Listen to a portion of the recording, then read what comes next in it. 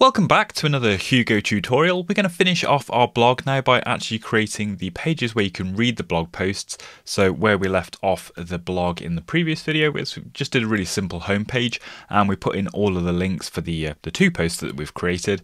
And as you can see, if you click on one of the links, it takes you to a slug, like a URL for the blog post, but there's no content there. And that's very similar to what we had with the index page initially. You need to create the templates in the Hugo theme before any of the blog content will display. So that's what we're going to be doing in this tutorial. So let's make a start. So over in Visual Studio Code, we've got all the theme files that we created in the previous Hugo tutorial. And what we're going to do today is actually fill out this single.html file. And this is going to be what's used when you actually click one of those links from the home page. It takes you to the single template, which is this, and we will actually render the content from the blog post, which is the markdown files that we create. So first things we need to do is just to define what we call the main section. So we'll use this Hugo templating define keyword here, and we define the main block. And you may remember from the previous tutorial that we did that on the index page as well. But just to reiterate, in this base of template, this is the fundamental base template that Hugo will use to actually generate any of the pages on your site. And you can see here that's the block main in the center of the page there. Okay, so let's go back to single.html and we're going to start putting some stuff in there. So what kind of things do we want in there? We're going to put in a section which will have the article, in an article tag inside, and all of the content. But before we do that, let's just start off with a div with a class of container, which is a class that we created last week just to kind of bring everything into the page, into the center of the page a little bit more. And then we're going to create a section tag as mentioned, and I'm just going to give this an ID of single article, just so we can target it with some CSS later on, just for a simple bit of styling, just to demonstrate how that works. And what we're going to put inside the single article tag, or the section, is actually an article HTML tag, and we'll just say has an ID of article content.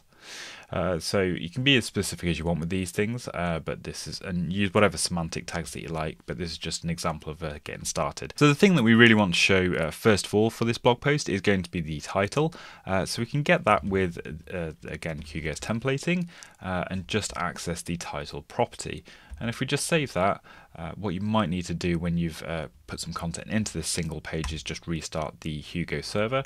But if you go back over to the site, you can see this was the title that we gave this particular post, which is what we've clicked through from on the home page. So that's all working okay. So let's put a bit more stuff in there that we might want to see. So we probably don't want it just as a plain bit of text here. Just going to open up a div, and inside there I will put the title, but I'll actually put it as a heading level 1 tag, because that is the actual title of the page.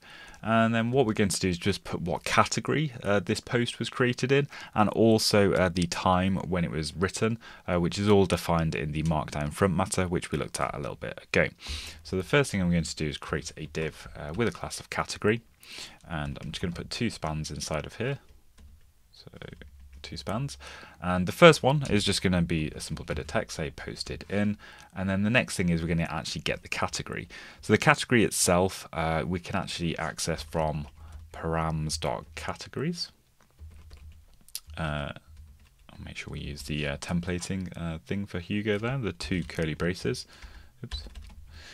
And what you'll find is if we do that and have a look, we have got the category, which is JavaScript in this particular thing, but it's kind of like an array, and it's got the square brackets around it. So what we can do is actually just access the first item in that array by using the index keyword in Hugo. So basically we're saying get in the params categories array the item at position 0. And we can also use pipes to transform the text that's coming out of there as well. So there's loads of different things in Hugo, and one which might be useful for us today is the title pipe, which basically means that it will transform the text into title case. And as you can see there, now we've got posted in JavaScript. So all good. So the other thing I mentioned there as well is going to do the time as well. So it's a little bit trickier. But just underneath this category div here, I'm going to create another one called authored date. And first thing is, I'll create a span and say written on, or I could say created on, for example. And then I'm actually going to use a time tag here. So this doesn't seem to like auto-completing that for us in Visual Studio. So we're going to use this time tag and use the formatting that we saw in the previous tutorial to format the time and date.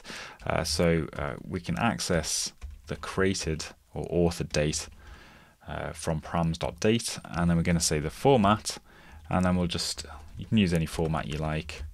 And as mentioned last tutorial as well, you need to kind of specify the kind of string of how you would like the date to appear for that format function to work.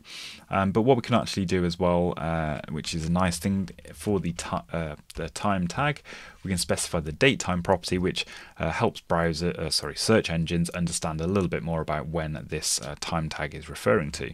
So again, we'll use params.date.format, and this time, and I'll make it look a bit more like an ISO string. So make sure I get this correct here. So okay, so the format now for this date time property will be more like an ISO string, and again that will just help search engine crawlers and so forth just to understand when this article is written. So if we go back and have a look at the site, so we've got posted in JavaScript written on this particular date.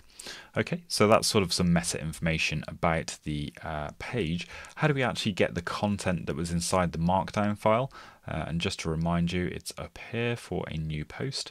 So we've got the new post, their heading, and also this lorem ipsum text that I've added in there. So we want to get that and actually display it on the page. And that's pretty simple within our template. I'm just going to put a horizontal rule there just to separate the metadata at the top there. And I'm just going to create a div. And inside that, we just want to access the content property. And doing that, if we go back over to the site, you can see all of that content from the markdown file is being parsed into HTML and then put into the page for us. So that's pretty simple, just to get the content from there. So anything above the front matter in the markdown file will be inside there. But we can do some other cool things as well once we've got the content on the page. We've got tags associated with this particular markdown file. So what we can do is, if there are tags, because there might not be, we'll use the with params.tags, and if there are any tags, what we'll do is we'll just create an unordered list, give it an ID of tags, and then we can use this range property, a bit similar to how we used the index property above, but we just basically say for each of the tags that are available in that array, we can loop through each of them, and we'll create a list item for each of them, which is basically an anchor tag. So for the anchor tag, we want to actually send it to a tags page on our site, so that it will display all of the content and all of the blog posts that match this particular tag. So to do that, we do a bit of templating in Hugo here. We'll say, well, I'm going to send you to tags, and we'll just make sure that's an absolute URL. And then after that, it's /, and then the dot in this case will refer to the actual tag that we're talking about, so it'll be JavaScript, for example, and then we just pass it into this other pipe of URL eyes just to make sure that it comes out as a URL in this href property. And then the only other thing that we need in there is the actual tag name itself, which again is represented by this dot to be put inside the anchor tag so you can actually see it. So if we save that and go and have a look at the page, you can see we've got a couple of things here. So this particular post must have had two tags for JavaScript and tutorial, and clicking on those would normally take you to the tags page, but again we haven't implemented that templating page yet either. Okay, so that's tags that you can put onto the bottom of your page. What also is quite nice and something that you would see regularly on blogs is maybe some suggested articles. So you could read other articles in this particular category, and that's something that we can also do as well. So I'm just going to, before we close off the section after the article, I'm just going to create an aside tag with an ID of meta. And then just inside there, put a little span saying you might be interested in. And then inside here, we can refer to other posts that are inside of the category. And we can do that in one of two ways. We can say with prev in section. There's also a similar thing for with next in section as well. So this will just give us links to pages or blog posts that are inside this category, either before or after this particular one that's being displayed. So we need to put some stuff inside of here. Luckily, it's exactly the same thing for each one.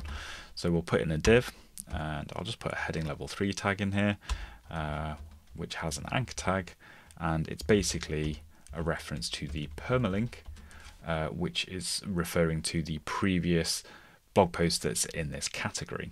Okay, so we'll do that and just put the title inside of there.